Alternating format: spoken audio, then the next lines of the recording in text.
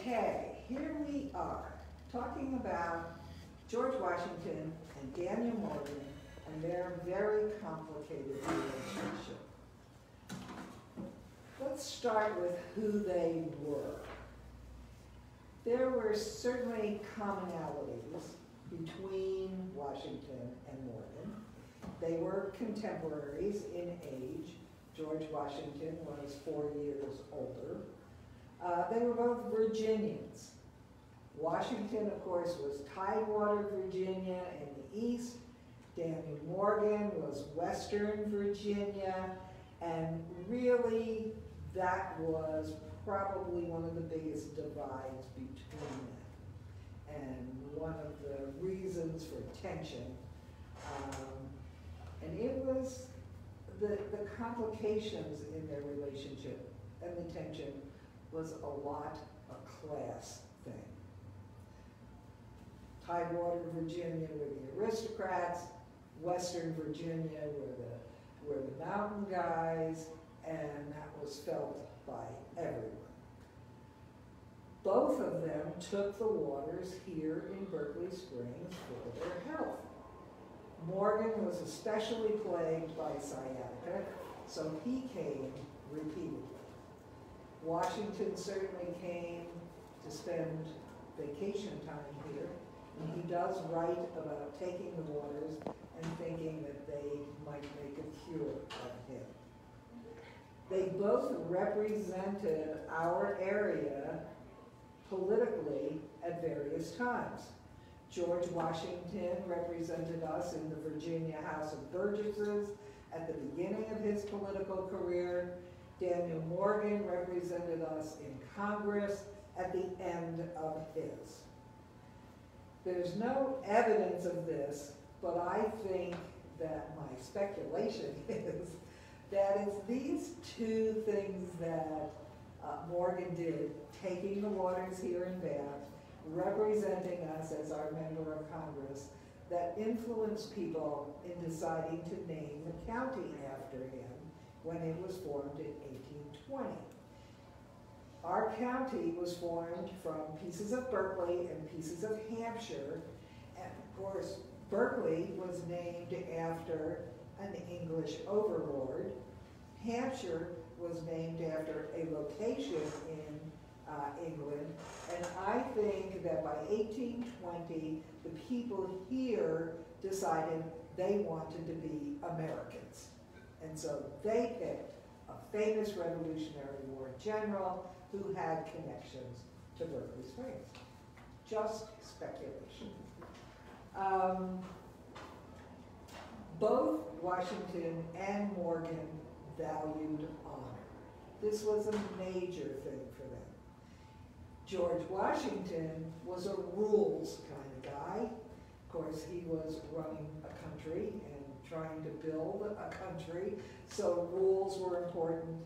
Morgan really only cared about what it took to win the battle. And that also created tension between them. Washington was definitely the social superior. He had education. He never thought he had enough education. He wasn't Thomas Jefferson or James Madison, but he certainly had a lot more than Daniel Morgan. So he had education. He had the Lord, who owned all of the land in this area, as his mentor. He inherited land. He married a rich widow. And so in every way, he was Morgan's social superior. Daniel Morgan, on the other hand, was illiterate, but he taught himself how to read and write. He had no family to support him. He had endless courage. He earned his way in life with a strong body and a capacity, an amazing capacity, for making friends. He was basically a good old boy. One of his biographers, I think, describes him really aptly by saying he was an uncommon, common man. He liked socks. He liked flashy clothes. He liked rum. and he liked brawling. He was basically a dandy in a frontier town. He lived in Winchester. Washington, of course, traveled through that area a lot. Daniel Morgan turned out to be, because of his innate qualities, a tactical genius.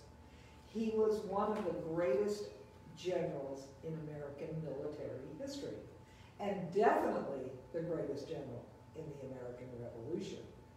He basically won the two most crucial battles in the Revolution, Saratoga and Cowpens. He ultimately marched through and fought in 11 colonies, 11 of the 13. George Washington, on the other hand, was the only man who could have made independence happen, who could have made America a country, but he wasn't that great a general. He was lucky. He had good generals around him. Morgan knew that his mere presence could bring more men to join the army, and he proved this over and over again. He could give courage to his soldiers, and he would, before a battle, he would walk through the camp, he would talk to all of these guys, he would be working to build them up. And he knew that by doing that, by giving them that courage, he could win crushing victories. And he did it over and over. Washington was worshipped, just the way it was. So Daniel Morgan, in my estimation, was underappreciated then, and he's underappreciated now.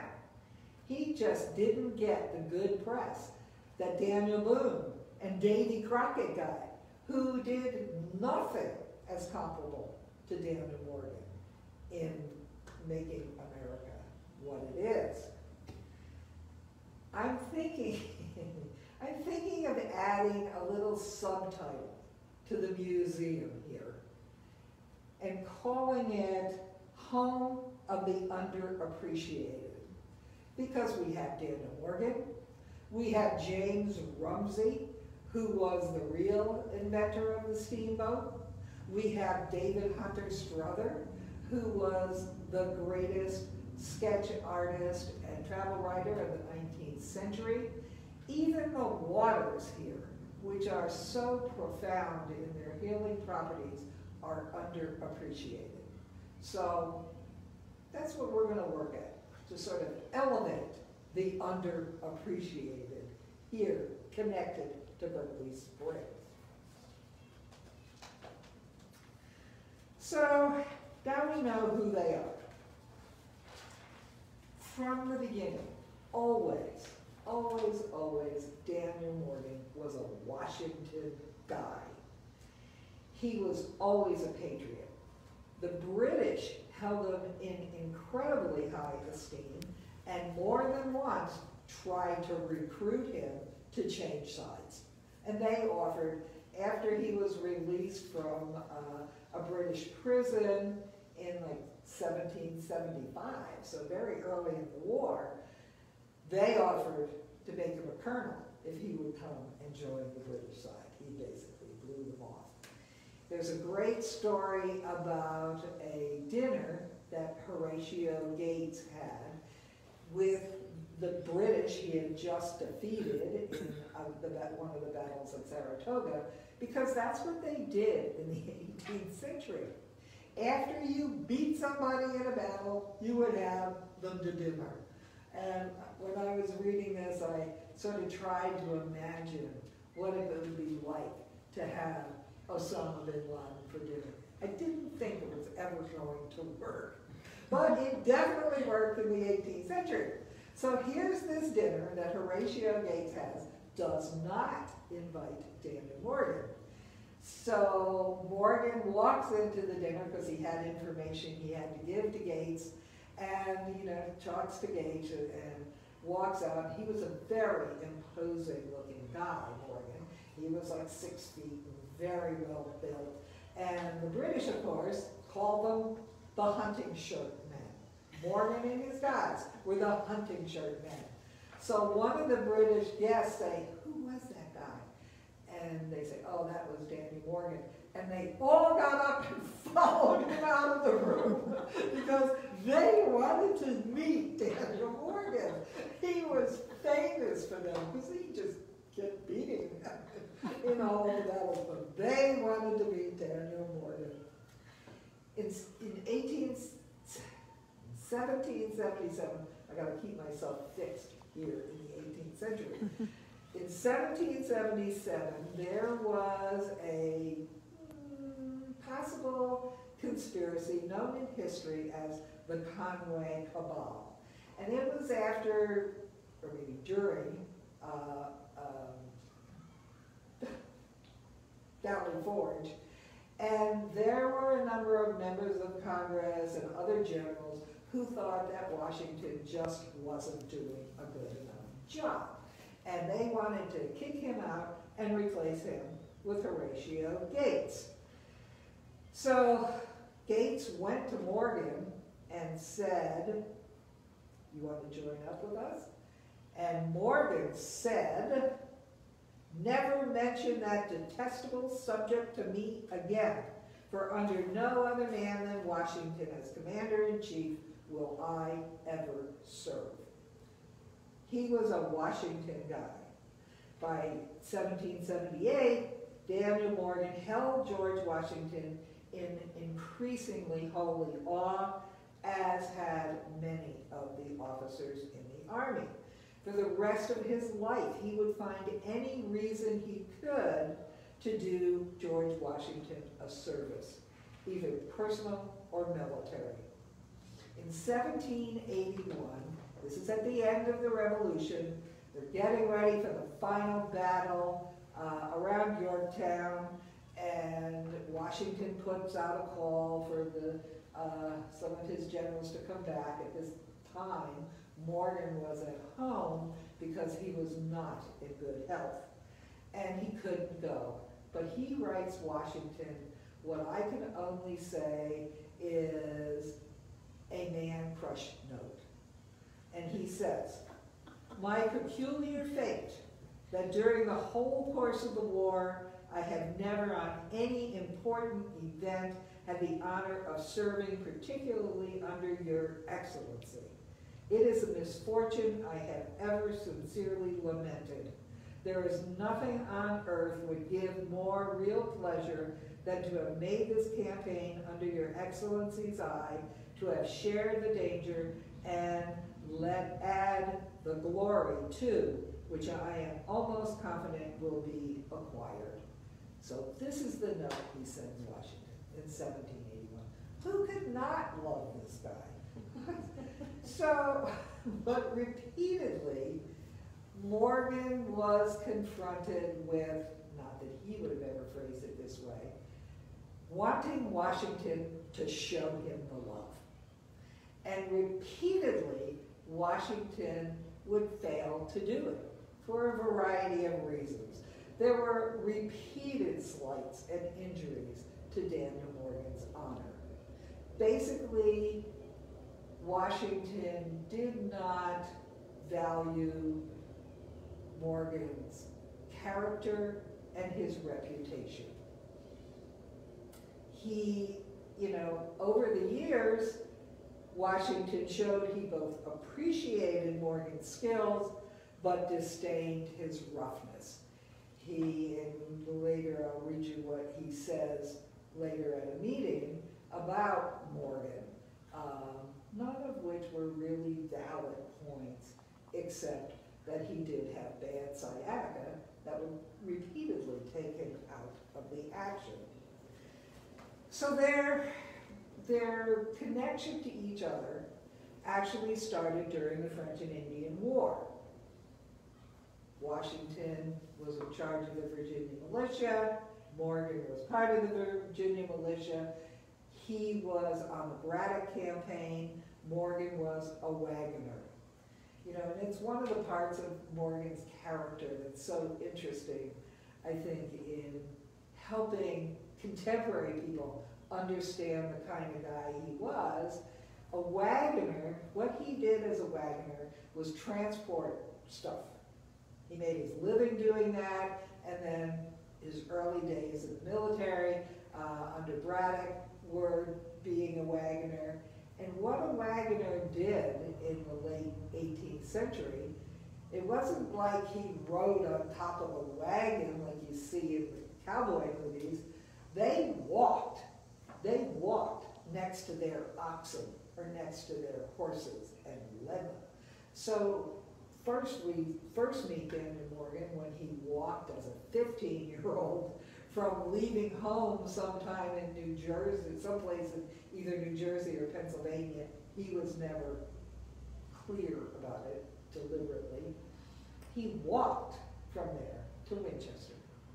And then through all of his early years, he earned his living by walking back and forth, delivering goods, picking up goods, and then in the Braddock campaign, he was a wagoner. There's no indication that they ever actually met, Washington and Morgan, but we can be pretty sure that Washington at least knew about Daniel Morgan because of the flogging.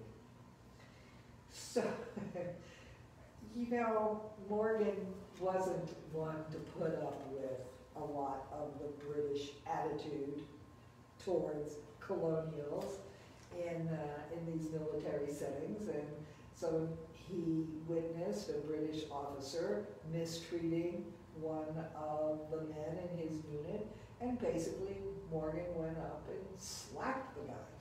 Well, just wasn't the kind of thing one did to a British officer when one was a roughneck colonial wagoner. So they sentenced Morgan to 500 lashes. And I want to tell you, 500 lashes is serious. And it was really important how one took their flogging. Morgan never flinched. And later he would tell the story about how he counted the lashes, and they only gave him 499.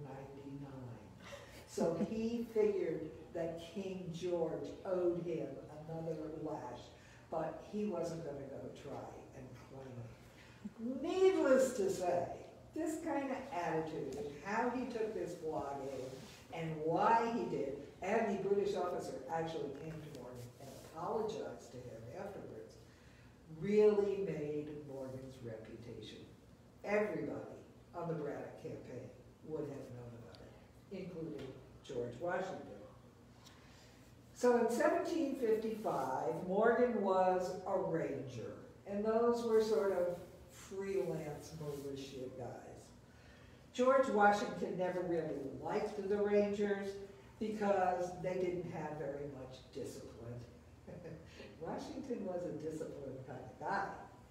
In 1756, Daniel Morgan was attacked by Indians in the vicinity of Fort Ashby or Fort Edwards, in that area in what's today Hampshire, Mineral County, and suffered an incredibly grievous wound that he recovered from. And basically, Daniel Morgan's time in the French and Indian War, he started out as a wagoner, he ended up as an officer, and that made a big difference for him when the Revolution came around.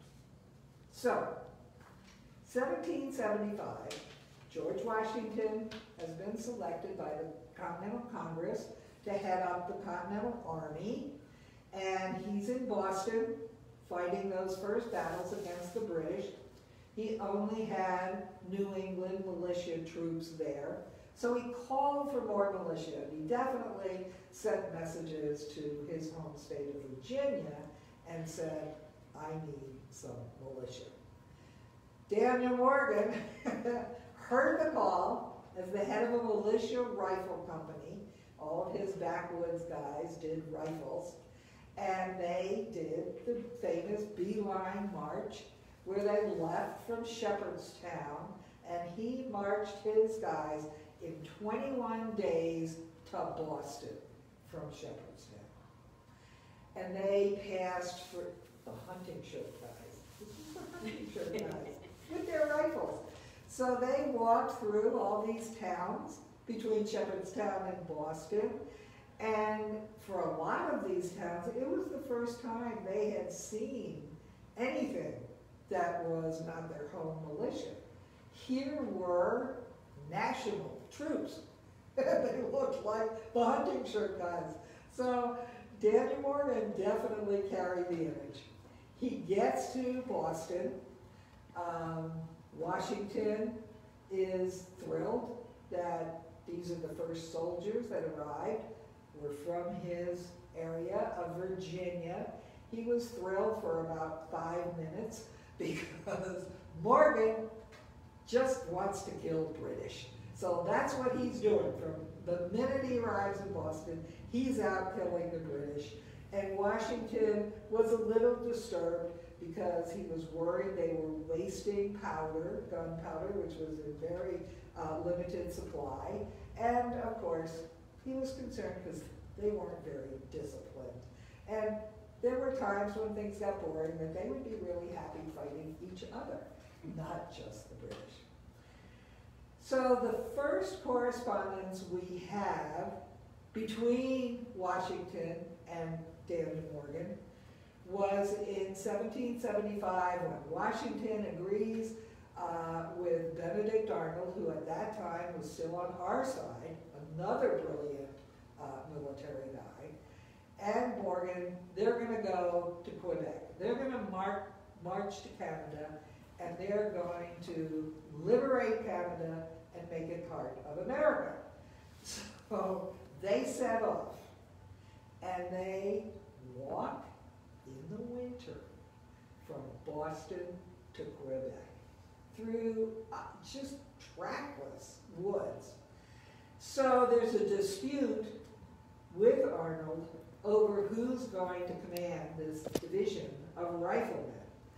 The riflemen refused to be commanded by anybody but Daniel Morgan.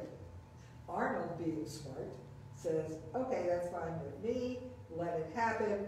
But Washington writes a rebuke to Daniel Morgan, saying, you have to obey rank. Washington's trying to build an army. He's fighting the most incredible army in the world at that time with the British, so he's trying to build an army. Daniel Morgan never needed another rebuke.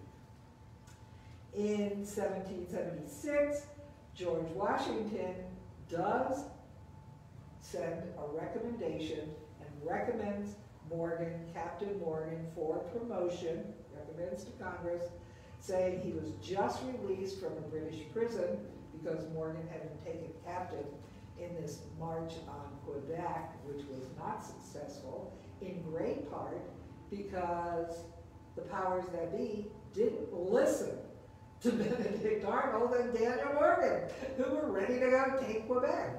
And they wanted to wait till somebody, one of the other generals arrived, and they could have probably taken Quebec, but nobody listened to them. Anyway, 1776, George Washington recommends Morgan for promotion, but because he was just released from a British prison, and again, that lovely 18th century protocol was that you would release your prisoners, your officers particularly, but keep them on parole.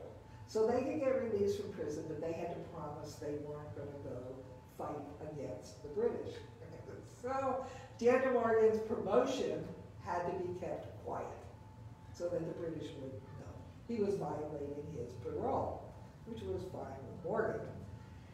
In 1777, George Washington sends all of his troops south except Morgan's Rifle Corps. He sends them to Albany to defeat Burgoyne. And he says, no corps is so likely to check their progress in proportion to numbers. I have great dependence on you. So here we are, 2 years after he rebukes Morgan, won't recommend him for promotion. He's sending Morgan to go defeat General Burgoyne. Later that year, Washington established the Provisional Rifle Corps with Morgan as its head. Morgan's Rifles. So they were culturally and professionally a hodgepodge of people. These were no longer Daniel Morgan's guys that he brought from Virginia. They were anybody who could basically use a rifle from anywhere in the militias. They gave to Morgan. They went out and tried to scour the countryside for rifles. It was a provisional corps. So these weren't even established army regiments. But Morgan's genius was that he could make them work as a single unit. And repeatedly, this is what Morgan could do. He could make people into amazing army units. And he could use tactics that are still being discovered as brilliant in contemporary times. So, the Rifle Corps disappeared by 1778 because enlistments were dropping. The crisis came in 1779 when George Washington turned this Rifle Corps into light infantry troops and did not give Daniel Morgan the command because Morgan didn't have the appropriate rank to be in command of a regiment. So, needless to say, Daniel Morgan felt somewhat passed over by not being given this command. So he goes to Washington, he asks for a pass to go to Philadelphia and submit his resignation to the Continental Congress. Washington was furious that he was leaving the army, but he gave him a letter that said, he's a very valuable officer who has rendered a series of important services and distinguished himself on several occasions. Morgan left the campaign, went to Congress, and resigned. He talked to them, he reminded them about his service in Maine and Quebec and Saratoga, but this was just too great an injury to his honor. And it's really interesting that Washington was so upset about this, because this is exactly what Washington did after the Braddock campaign, when they wouldn't admit him to the British Army, which is what Washington really wanted at the beginning of his career. He didn't want to be part of the militia. He didn't like the way the British treated the colonial militias, but he never made it. So Washington resigned from the militia for the same reason that Morgan did from the colonial army. So it was like, yeah, wait a minute here. So the next year, after 1779, Washington again disproved of Morgan being promoted. He wrote to the effect that Daniel Morgan should have never been dissatisfied with a superior officer getting a deserved command. Through it all, Daniel Morgan kept fighting. He would leave the war for periods of time because of his sciatica, but he always returned. Then 1780 to 81 was Cowpens in South Carolina, which was the most perfect tactical battle and victory of the entire war. And Daniel Morgan won it. And he won it using tactics that nobody ever imagined. He basically invented guerrilla warfare 200 years before it became widely used. So, after Cowpens, the war was basically won. Everyone moved on. Morgan struggled to get home because through that whole battle, he was in excruciating pain from his sciatica.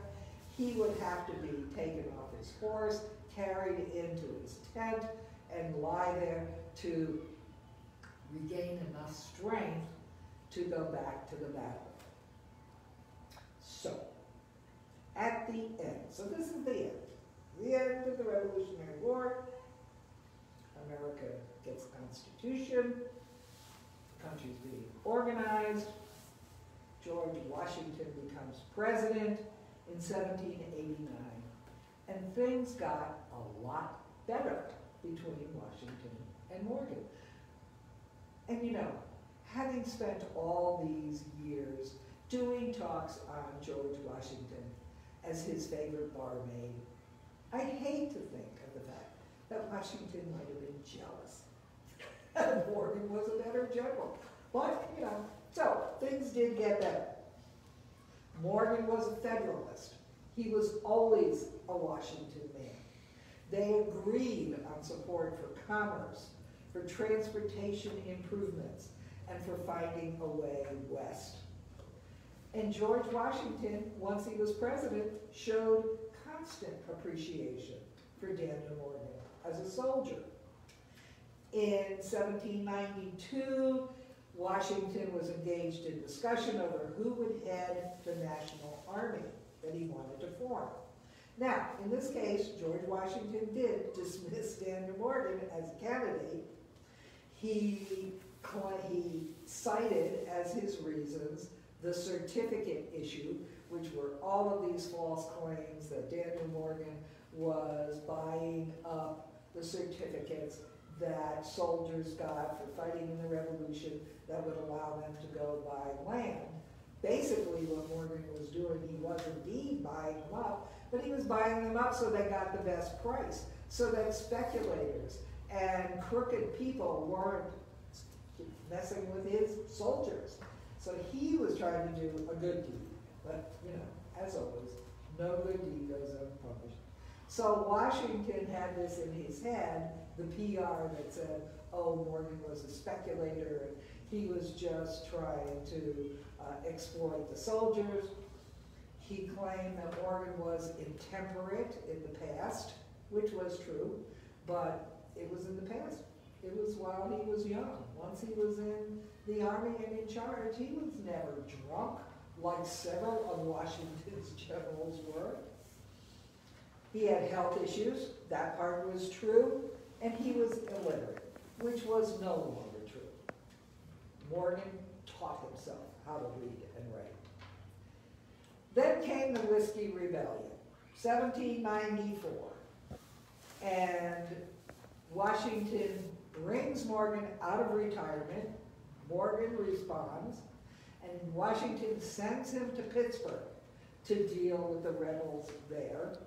Daniel Morgan was given his old command of light troops, and it turns out that he became a highly effective military governor in western Pennsylvania, solving all of these problems, calming everybody down, and turned out to be way more subtle a person than George Washington ever imagined.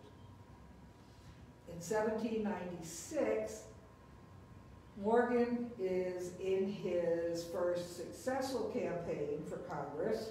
He lost the first one. This was his second campaign. And he went around his district and supported the Jay Treaty, which Washington had negotiated, which everybody hated. But Morgan was out there getting people to understand this was a good thing for America, and the Jay Treaty was passed, and Morgan was successfully elected to Congress. In 1799, George Washington was again working on, and by this point he was out of office as president, he was asked to form a national army. He calls on Daniel Morgan for recommendations of men, which Morgan sends to him. And in response, Washington sends a note of thanks and signs himself, with very great regard, your sincere friend and servant, which for Washington was effusive. So Morgan got his honor from Washington, and then, of course, Washington was gone. Daniel Morgan lived another 3 years. He passed in 1802. So, what about the medal? What is this about the medal?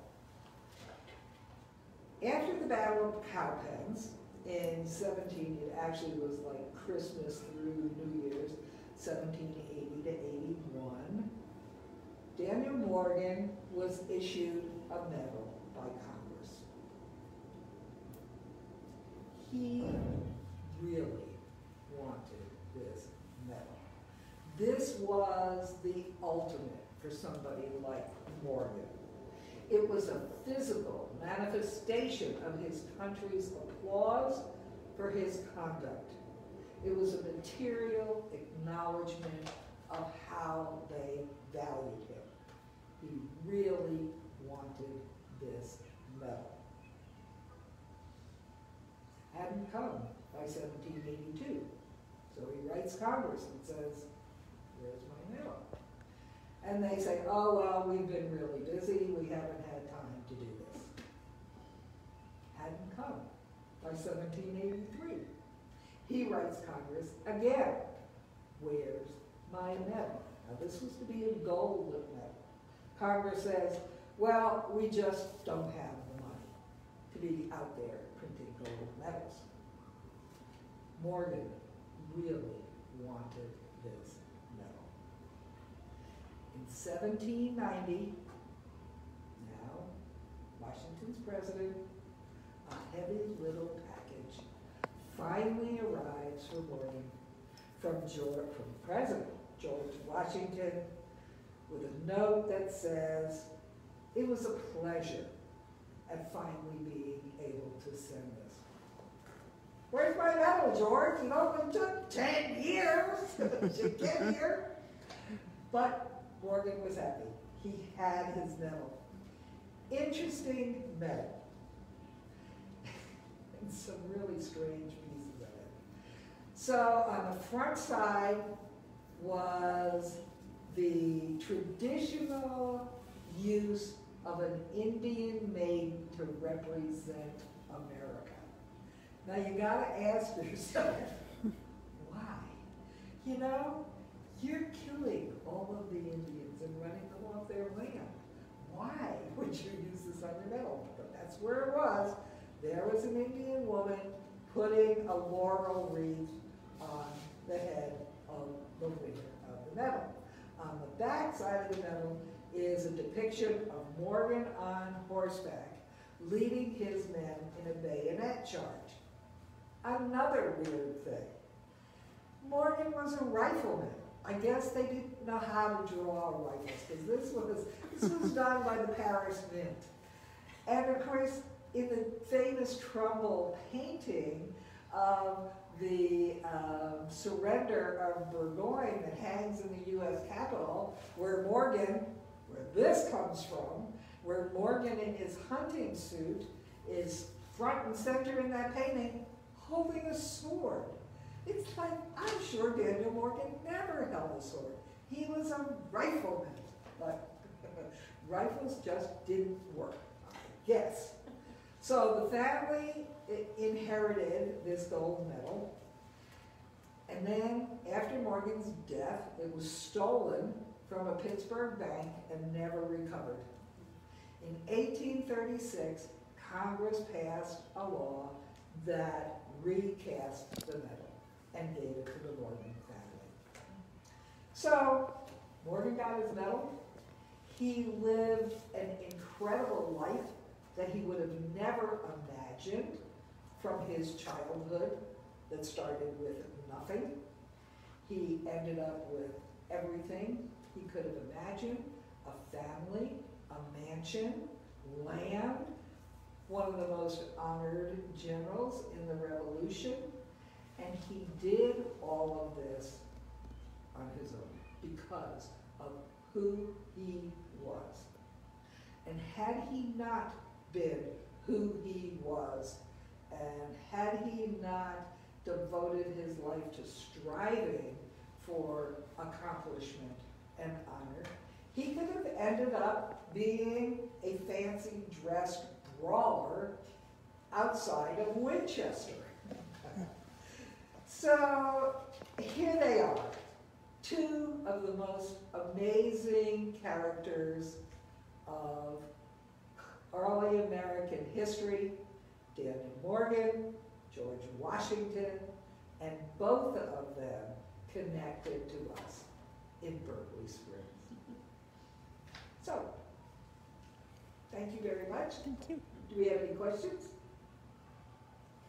Just some. You can become a Danny Morgan fan. I will tell you that when I started doing the work for the bicentennial, I knew nothing about Daniel Morgan. I knew that the county was named after him. I knew that I had gone with Tommy Swain to the dedication of the statue that they put up in Winchester.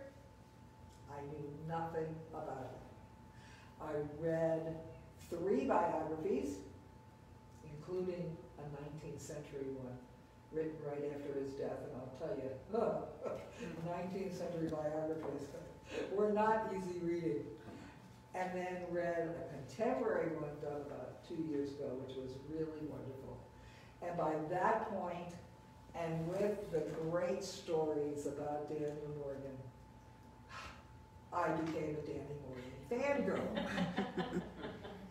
And there's a story I'm going to finish with my favorite Daniel Morgan story, which convinced me very early on that Daniel Morgan was an Aries, even though his birth date is not known. So, Quebec, the famous battle for Quebec. So Morgan's guys are inside the wall at Quebec, he and his riflemen. Through the doorway comes a British troop, I don't know, platoon. And the British officer points to Morgan and says, "Surrender your arms." And Morgan picks up his rifle and shoots him. Yes, my kind of guy. And of course, being a former movie theater owner, what I immediately thought about is the great scene in Raiders of the Lost Ark where Harrison Ford does exactly the same thing in this Eastern bazaar, and there's some guy waving his machetes around, and Harrison Ford pulls out his gun and shoots him. Yeah. And then I discovered that that scene in Raiders of the Lost Ark was improvised. It was not written. So I can only assume that Harrison Ford was a Daniel Morgan fan. And so there we are. This is one of my favorite stories about Daniel Morgan. Okay. Lori, would you like to talk to folks about our little fundraising operation? Let me see if I can flip this around here. Hey everyone. I never introduced myself. I'm sorry, we're going to go back over here. This is Jeannie. I'm Jean Mosier, and I'm president of the Museum of the Berkeley Springs, and one of 3 people who are heading up the bicentennial of Morgan County, 1820. And it turns out I've ended up being the bicentennial historian. Okay, Lori. Hi, my name is Lori Hansworth, and I'm the director here at the museum. I want to thank Jeannie for coming in this afternoon to do this great lecture and invite all of you to join us here at the museum. As part of our bicentennial celebration, we have a fundraiser going on called 200 Envelopes, and we have 200 envelopes that we are trying to sell before the end of this year. The cost of the envelopes is whatever number you pick. So if your lucky number is 76, you can buy that for $76, and you will have 76 chances to win part of a pot of money at the end of the year. So we still have quite a few envelopes to sell. We've already sold 100, number 100, number 200, and a lot of others, but your lucky number may still be here, so be sure to swing by the museum any weekend between now and the end of November to take advantage of that. Thanks so much for joining us, and we'll see you soon.